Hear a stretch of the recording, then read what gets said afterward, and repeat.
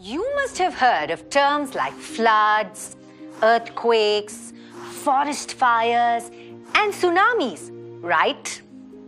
Now, usually we tend to see and hear about them on the news. But it's also possible that a lot of us might have been part of these scenarios. It affects the lives of so many people.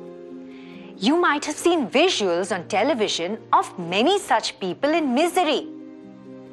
Quite scary, isn't it?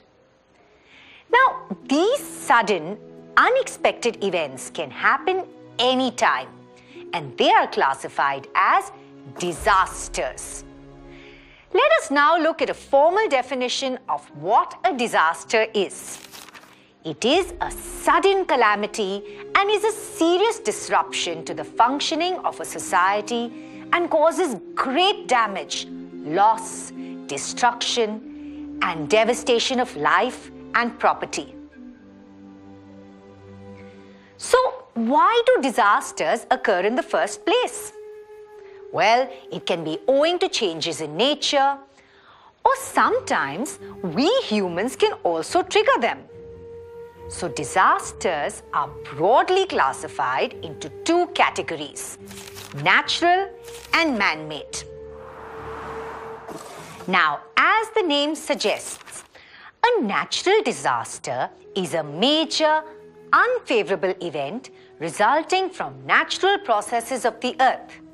For example, floods, cyclones, droughts, tsunamis, earthquakes, volcanoes, forest fires, landslides, and avalanches.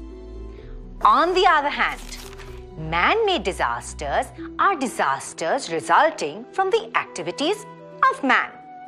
For example, fires, industrial accidents, war, riots, bomb blasts and terrorist attacks, stampedes, vehicle accidents, destruction of buildings, and so on. Now, both natural and man-made disasters cause massive deaths and destruction. So, wouldn't it be wonderful if we could predict these disasters and be well prepared in advance? If you like this video and want to watch many more amazing videos like these, like and subscribe to our channel now.